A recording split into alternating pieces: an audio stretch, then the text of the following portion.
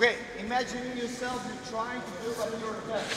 The most common thing for an orthodox fighter like me, and most of you maybe, we're going to start it with our leading arm, and mostly we're going to use that, the jab.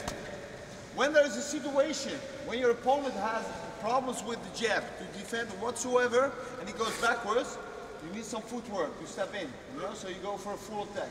So after a jab, Karate is going backwards. I make a double defense to measure the distance. I'm going to end up with the right punch, but you see, I see him, he's coming with a left hook, and I dive underneath with a little side step. So I'm at a different angle. Once again, I make a right cross, and I end up with a kick. It could be a possibly knee, it could be a high kick, it could be an inside low kick, whatever. But for now, we choose for a mid kick to the body. So, I'm trying to build up my attack. Boom, jab. I see my opponent is vulnerable or he's a little hurt, so I'm going to step in with a double defense. Boom, boom, and try to knock him out. Boom. But in the meantime, I see this body movement that he wants to make a left hook. I go underneath with a little step.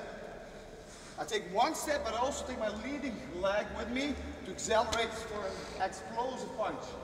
I make the right cross, and I end up with a left kick.